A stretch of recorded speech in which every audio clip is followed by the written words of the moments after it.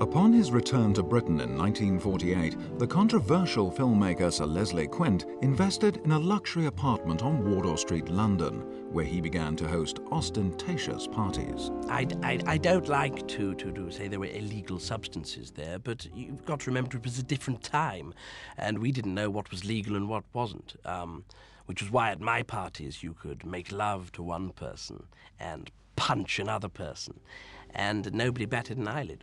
Eager to explore his earlier love of film, Leslie began to make low-grade documentaries. At this time, barriers were being knocked down, and I made a documentary about a family having a picnic on a beach, and yes, they were naked, but there's so much misery attached to being naked, and I wanted to show the world that actually being naked can be rather fun. But Leslie's documentaries found an audience very different to the one that he'd intended.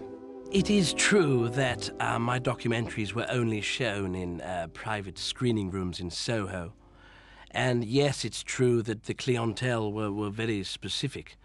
But it's all art, isn't it? Even greater success was just around the corner after a chance encounter with the legendary producer Anthony Makepeace. I told him about my ideas for films, and well, he was gripped. And that's when he came up with the idea, actually, that he thought I should make a period classic. And I said, I'd love to make a love story. And that's how Robinson Crusoe was born. Though a popular hit, Leslie's adaptation of Daniel Defoe's Robinson Crusoe remains controversial to this day. Well, you've got to draw in your crowd, haven't you? And when I read the novel, I saw the powerful love between Robinson and whatever his name was, and that's why in the finished film there was so many cuddles between the two male leads. But the critics rounded upon Leslie. I do recall one instance where I was actually attacked by a critic who's dead now. I was in a party and I was trying to disassociate myself from a hullabaloo involving a woman, and I heard this voice behind me, "Mr. Quint?" And I turned round and I was punched squarely in the mouth.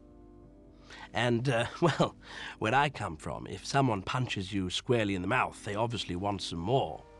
So we tussled, and I think we fought for over an hour. And after that, I realized that perhaps it was time to move on.